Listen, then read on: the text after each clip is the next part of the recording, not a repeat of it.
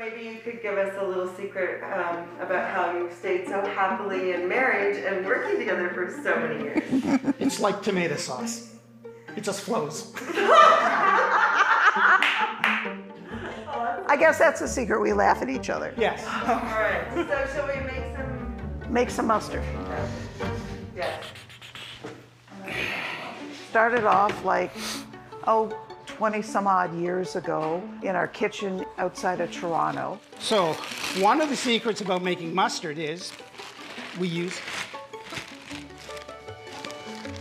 mustard powder. We couldn't find a good barbecue sauce. David and I are both chemists by training, and our youngest son is a chef. Now we're going to be making maple punch. So we kind of, played with it and came up with sauce, and then everybody liked it. Friends kept saying, you should bottle it, you should sell it, but, life got in the way.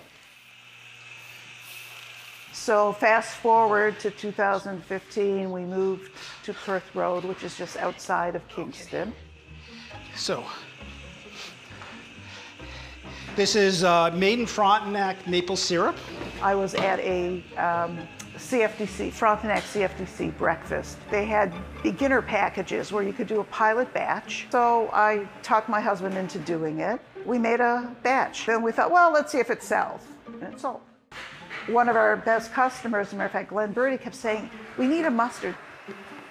I've got to go into mustard. I said, no. And in year 2, I said, no. In year 3, I said, oh, all right, I'll make a mustard for you. So we made a mustard, and it sold. And then we've made more mustard.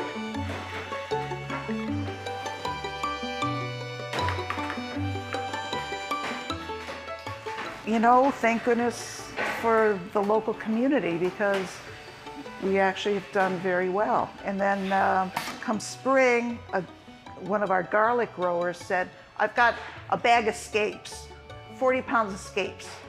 You should make relish because you're into condiments. And I was like, okay. So we did, and it sold. The spices, the secret mix. The secret mix. It's pre-mixed before it gets here. So what we try to do is use as much local farmers as possible. In the food business, relationships are still important.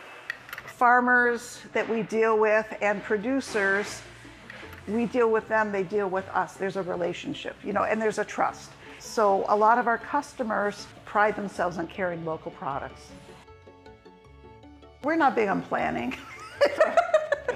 We'll see how it goes. If our son from Europe comes home, if he wants to, he can take over the business. Matter of fact, it'll be perfect because he'll cook and David will talk.